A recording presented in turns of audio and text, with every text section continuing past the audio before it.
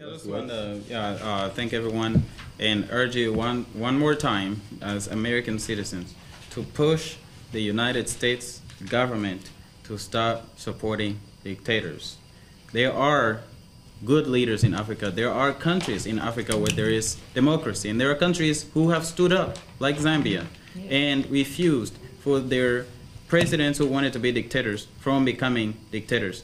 And in order to allow that, we need the U.S. to stop supporting these dictators, and that's going to speed up the process of getting the people to take their destiny into their own hands. And our job here is to just speed up that process. Thank you.